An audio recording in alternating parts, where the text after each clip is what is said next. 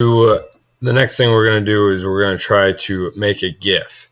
The main thing I want you to get from this is what we do with the layer mask. We're going to actually paste a black and white image into the layer mask, which, because layer masks deal with different shades of black and white, depending on what is erased and what's not, it's a nice little way that you can add text or a black and white photograph and make that layer mask only show certain areas that are based off that either text or photograph. But anyway, so we're gonna get started right here by going over here. If you can see where my cursor's at, right over here to the channels. We want to click on the red channel. We're going to hit Control A, which is the shortcut for select all. And we're going to go Control C, which is the shortcut for copy. And then we're going to click back on the RGB channel, and we're going to go back to the layers. So it should be back in color. And then we are going to go to File, Open. And there are a couple things that you are also going to need throughout this assignment. One's a PSD of a plane, the clouds, which we started out with, and then this one up here, which will come in a little bit later, is a clouds ABR file. So if you have all those downloaded, that's fine. You can download them as you go through. But right now, the next one is going to be the plane PSD. So we're going to open that up. It's going to open up in a new tab. So right up here, we see we have two tabs. We're going to click on the Move tool, and we're going to click on the plane so that it's moving around, and we are not going to let go of the left mouse click until we're going to highlight up here. We still do not let go. We're not going to let go until we drag back down and we see the plus symbol. From here too, we can also go ahead and hit Control D, which is the shortcut for deselect. So we have our plane in here, and what we're going to do next is we're going to add a layer mask. And from this, we're going to hold Alt on the keyboard, and we're going to left click on the thumbnail of the layer mask right here. It should all go blank white, and we're going to hit Control V, which is a shortcut for paste, then Control D for deselect, and then we're going to hit Control I, which is a shortcut for invert. Now we see the blacks became whites, and then the whites became blacks. So that's what we mean by inverting it.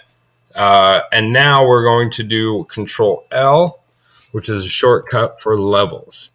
And then right here, these are the two numbers that we're going to change. So the first one is going to be 70, which is going to up our shadows. And then the last one is going to be 160, which is going to up our highlights, creating that nice contrast. And then now we'll go ahead and hit OK. And if we click back over here on the thumbnail of the layer, we see that the plane is now behind the clouds. We are also going to click on this link in between the two.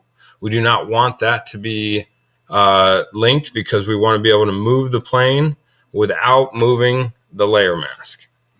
So from here, what we want to do is make sure that we highlight the thumbnail of the layer mask, and we want to click on the keyboard the / button, the one right above enter. It should go pink.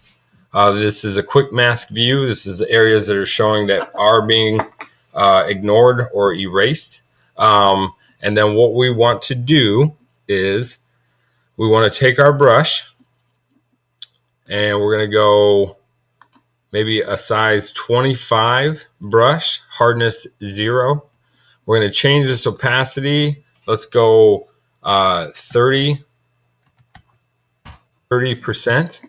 And then what we can do now is we can start to, with white on top, make sure that we're on the thumbnail of the layer mask. We're going to paint over some of the pink. Not all of it, but maybe just some of it. And then what that is going to do is going to add some depth. You can change the size of your brush if you want to make it a little bit bigger for areas by using the right bracket. And so when we do this, it is going to add a little bit of depth. Now, if we click back over here, now we see that some of the plane is still behind the clouds and some of it is in front. So now it looks like it's going through those clouds. Now, the next thing that you're going to want to do is create a new layer. And then the last thing that we need to upload is the ABR file, or the Adobe Brush file. So we're going to click right here into like our brush picker menu. And then we want to, so that drops down, and then we're going to come over here to the little gear wheel. We're going to click on that, and we're going to go to load brushes. Now it'll probably be in your downloads folder, but when you click on there, it should be the only thing that shows up. We see right here, it says clouds, and right over here, type ABR file. So we're going to go ahead and double click on that, or click on it once and load, and it's going to be right here at the very bottom, and you should see like a 225. So we're going to click on that. We're going to change that size to be 7, and we can hit enter. Now we're going to hit D so that we make sure that our swatch menu is black and white, and then on the top swatch, which should be the black one, we're going to click on that swatch, and what that will do, will bring up this menu, and we're going to click 6 Ds. So 1, 2, 3, 4, 5, 6. It should be like a light gray. So after we have that, we're going to hit OK. And we have our brush. We have the right brush that we want to use, the colors. So now what we need to do is hold Shift. Actually, last thing we need to make sure is that we change the opacity back to 100%. And then we're going to hold Shift. Does not matter where you draw this line, as long as there's a new layer. We're going to hold Shift, click, and then drag across. So we should have something like this. Now we're going to add a layer mask to this. We're going to click on the gradient tool, and we want it to be white to black. So it should be right up here. So it should go from white to black. And we're going to hold Shift, click and drag over that same area, and it should fade out at the right side of it. If it does not, then you just have to reverse that.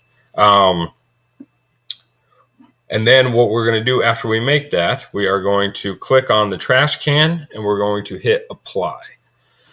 And then the next step is a nice little trick. We're going to copy this layer mask from layer 1 up to layer 2. By doing that, we're going to hold Alt, click on the thumbnail of the layer mask, and drag up. We should see like 2 mouse cursors right here. And we're going to drag up until it highlights the layer above it. And now we have the same exact layer mask copied onto both layers. What you want to do next is click on the Move tool. And this part, Photoshop has shifted its settings a little bit. So you have to make sure that you do click on that cloud trail. And then once you have that, you're going to move it, and we're going to go ahead and put it right behind the engines. And you can use the arrows on your keyboards for the micro movements. Once you have that put into place, hold Shift and highlight the layer below it. So we should have both layer 1 and 2 highlighted. And then we're going to click on this link button, which is going to be in the bottom left side of our layers palette. Now, if we highlight just one layer, they both still move. So along the same lines of making a group. Once you have that, we are going to go ahead and hold Shift, click on the plane, and move it over all the way off to the right. And we will continue the animation part in part 2.